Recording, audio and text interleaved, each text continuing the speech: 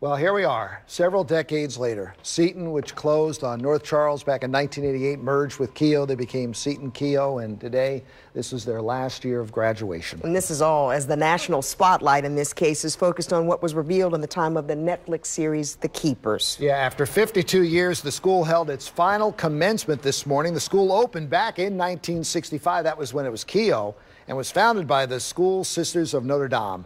And the school had held about 1,200 students, but the 2017 enrollment was just 186. Now, because of The Keepers, there's a lot of interest in the school's history now. The series searches for answers in the death of Sister Kathy Sesnick nearly 50 years ago.